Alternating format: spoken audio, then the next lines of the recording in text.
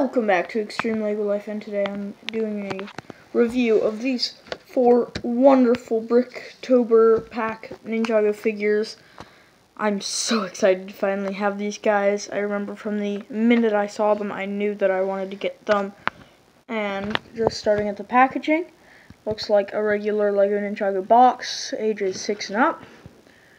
The samurai, the golden ninja,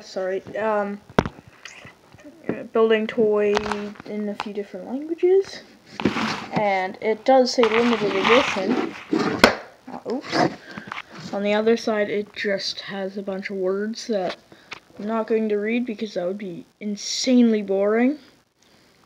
But yeah, there's a barcode.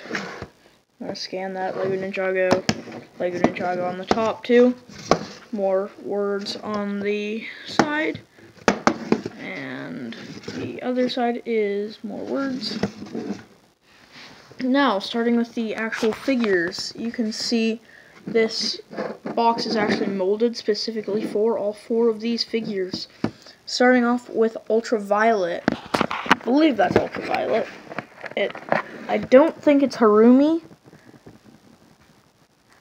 And spoilers ahead, if you have not seen Ninjago and you want to, then click away from this video. But there is Ultraviolet with the mask of Vengeance. I think it's Vengeance. It's Vengeance, Anger, and Deception. Deception's orange, I think, and Anger is red. So I think this is Vengeance. You can see on her face she has that white band, red marking on the side of the band, and lips that are red, so yeah, and she just has a plain gray face. On her alternate face, she has an angrier expression with her eyebrows slightly tilted. And you can see this shoulder pad. I believe it first came in Nexonites. I could be wrong about that, but I think it came in Nexonites first. And here, let me put this mask back on for a second. You can see out the sides are the ponytail pieces, which are my first time getting those pieces. On the back, you can tell that this is actually a helmet that clips into the mask. And it's nice how you can lift up and let down the mask. The mask has the swirly eyes, the yellow eyes, and yellow fanged teeth. The difference from this one and the set ones, that this one actually has an open mouth, which is very interesting. You can see there's a little bit of lighter purple on the purple mask and white, giving details. She has basic red swords as accessories, and on the neck brace there are 2 1x1 studs on the back for if you want to put an attachment on there. You can see her legs and torso are very detailed, and if I remove the swords from her real quick, you can actually see on the sides, there is side arm printing and side leg printing, which is phenomenal. Getting side leg and side arm printing. If I take off the armor, you can see there's even more detailing. A little purple in the mix of red and some gray. There's more gray on gray, a darker gray. Now on the back, it looks almost like she has a hood. I'm not sure if that is a hood. It looks a lot like a hood because this is Ultraviolet, who has a biker jacket on most of the time, so I think that is a hood. And no leg printing, but that is not very common to get leg printing. So actually, I don't know if they've ever done back leg printing. But let's move on to the next figure as I reassemble her. And that will be Sensei J. And Sensei J, here, sorry about this, here. Let's give a look at him. He has a simple bow staff piece the same one that Sensei Wu always has. And with her back in, let's pull out J. These are a little bit difficult. There we go. A little bit difficult to get out, but once they are out, they are out. And yes, now this is J. And here, let's move this into the background so you can see him a little more. Let's put my hand back here. Get a little focus. And you can see as the classic J hair. And this is the future reflection J. And it's pretty neat. I like the little beard and mustache. I don't know if you'd count that as a beard as much as a goatee, but I'll leave that to you guys. The eye patch that he sees, and his torso is very nice and detailed, which has multiple different symbols on it. And if you can see the third one down, which I'm zooming in to now, or the second one up, is actually one of the J symbols. So I think these might actually all be J symbols that he wears from time to time.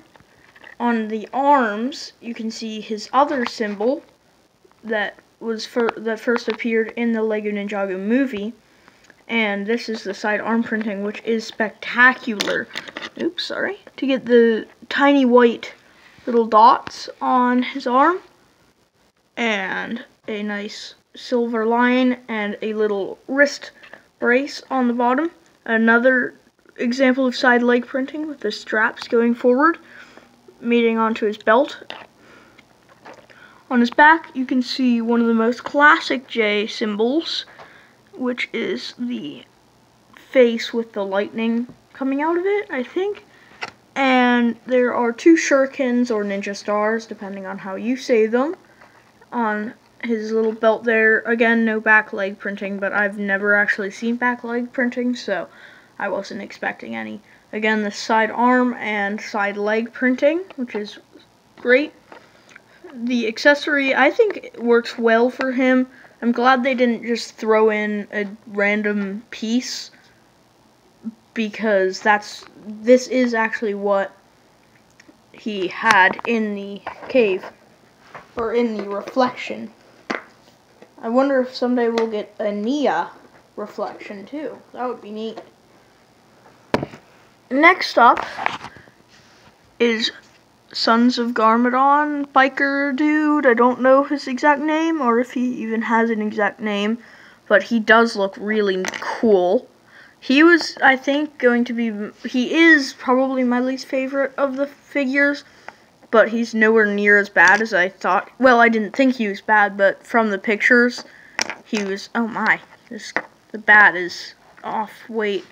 But yeah, you can see on the back there is a painted Sons of Garmadon logo, and he has some hair that's kind of just like the shaved head. He has a tattoo, which I've never actually seen Lego do tattoos before, but Lego made a Lego tattoo on him, which is the Sons of Garmadon logo. And you can see there are chains going around his arm too. I think those are actually bike chains down on the bottom on his leg that goes onto the side of the leg, which is great. It looks like he has some knee wraps or knee pads, some steel-toed shoes, a skull with a wrench on it on his belt buckle, and he has a jacket which is torn on the sides, you can see there, and underneath is a gray shirt with a skull pattern on it, and I keep dropping him. He does have this simple metal bat, which I think is a good piece to get. And up to his face, there is actually it looks like he painted on his face a skull kind of design, which I think is pretty neat. And his mohawk, of course. And let's put him back in and bring out Kabuki Nia.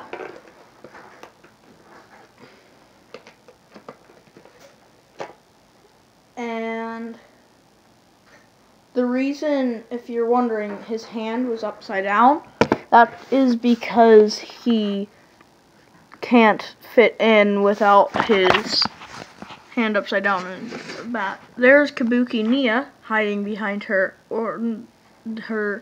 decorational fan. And first off, I just want to really take a moment to admire that printing, because I don't know if you remember from the show, but that's the little device that she uses to talk to Dareth with while he's back in the Ninja DBX, Destiny's Bounty, I don't remember the X part, but yeah. She has a nice dragon design with a kind of greenish skirt with a base of red. Another dragon down on the bottom, some flowery details. And no side leg printing for her, but I don't mind that because every other figure had side leg printing, so yeah. So again, on the back, more dragons. Her face is purely white with some red markings around her eyes and mouth, and she does have an alternate face which is similar, but I think this fits Nia more actually, which is this kind of smirk look on her face. I think that really fits in for Nia. Oops, sorry, it's focusing on the figures in the back. And yeah, she just has the classic face. The fan is a really nice accessory. No printing on the back, but there is printing on the front, which I think is phenomenal. Alright, let's move on to the fifth and final minifigure, which I've seen other people review this set, and others have missed this figure. I don't know why, but there's actually one hiding in here on. And here is the last figure. This is Future Reflection Cole, and it's pretty neat actually. I think they did a really good job with this one. It's very minimalistic, but I think they did a nice job. Here's some look at the side, and here's the back. Now I'll put my hand on it, over it, so you can see it a little better. It is really hard to see, but that is Future Reflection Cole. So if you remember in the mirror cave, when Cole looks into the mirror along with the J, that's what you get right here. This is the fifth minifigure and the final minifigure. And yeah, so there's all 5 minifigures, or 4 actual ones. And thanks for watching, and I'll see you in the next video. Comment below which is your favorite of these figures. Bye.